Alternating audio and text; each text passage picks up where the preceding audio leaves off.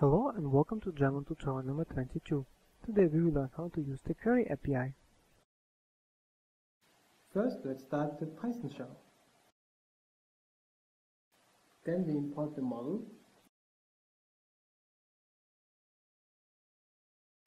With model.objects, you access all the API methods.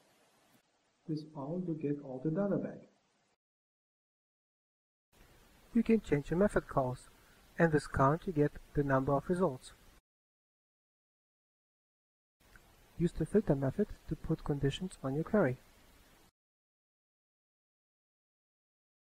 And here you can also chain it and get the count. Exists will tell you if there is data or not.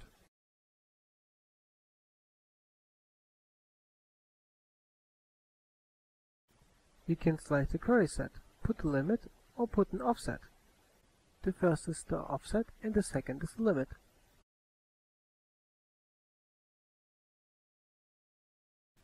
As when you sliced it, only in the new Django version you can still chain your methods.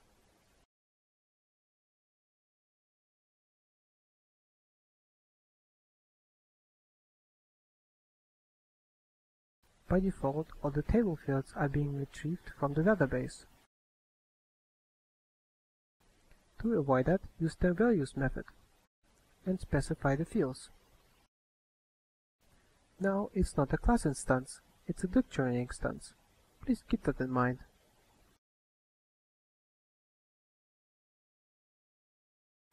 To order your data, use the order by method and specify the fields.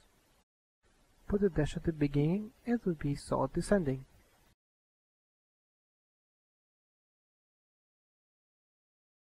Result is ascending. The query dates will first import the date time.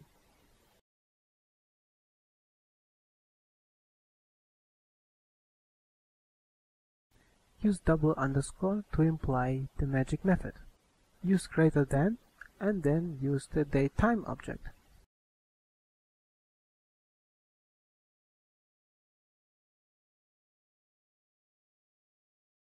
Or use less than.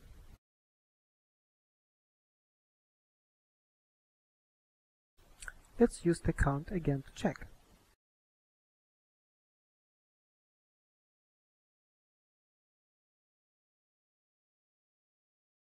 And once the order by. And let's slice it.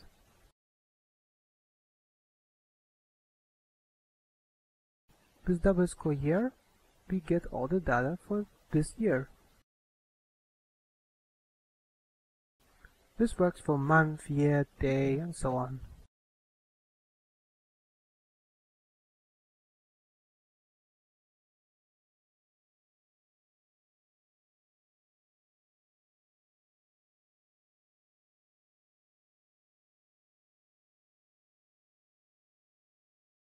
To see generated SQL, use .query. You have to print it or cast it to a string. This is just to check things.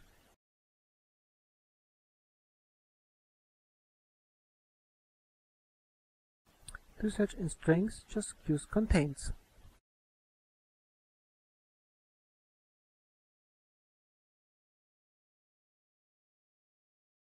This is case sensitive. You can also have it non-case sensitive. Within, you can search for some values.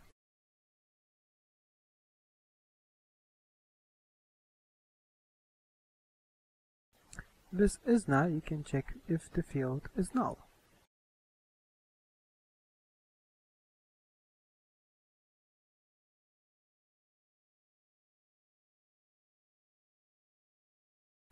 If you want to retrieve just one object, use the get method.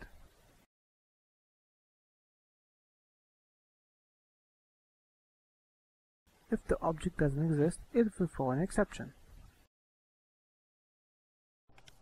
Thank you for watching. Any feedback is welcome.